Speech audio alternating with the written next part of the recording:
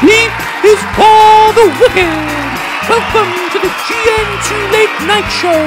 Today, we're welcoming Vampfluencer extraordinaire, the Baroness of social nightlife herself, Marie.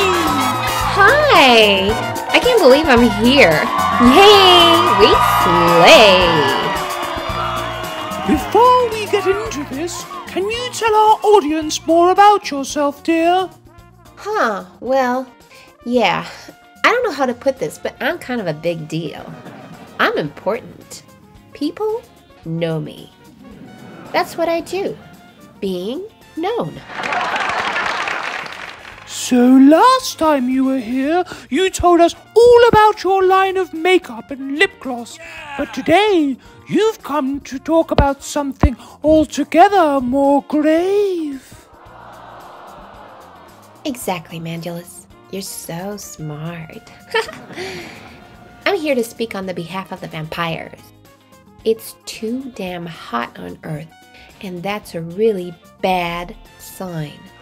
I mean, my makeup is melting and everything.